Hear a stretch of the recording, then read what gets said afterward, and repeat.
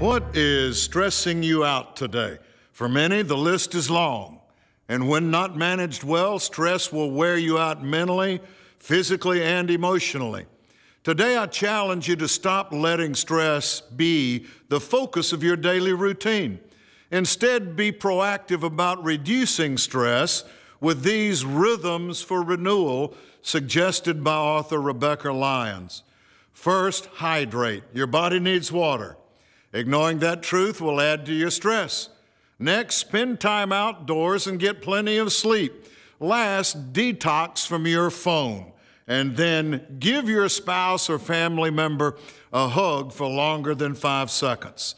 These simple tips will help you stay refreshed, not stressed. I'm Mac Hammond. This is the Winner's Minute.